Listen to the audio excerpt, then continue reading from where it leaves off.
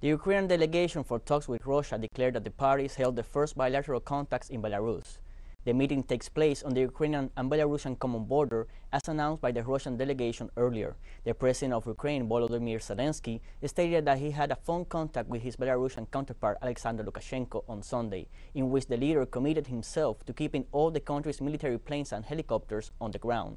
During the course of the talks and to ensure the security of the Ukrainian delegation during the talks and their return, Zelensky said no preconditions have been imposed, and although he does not believe that the talks with Moscow will be successful, he takes them as an obligation for the sake of peace.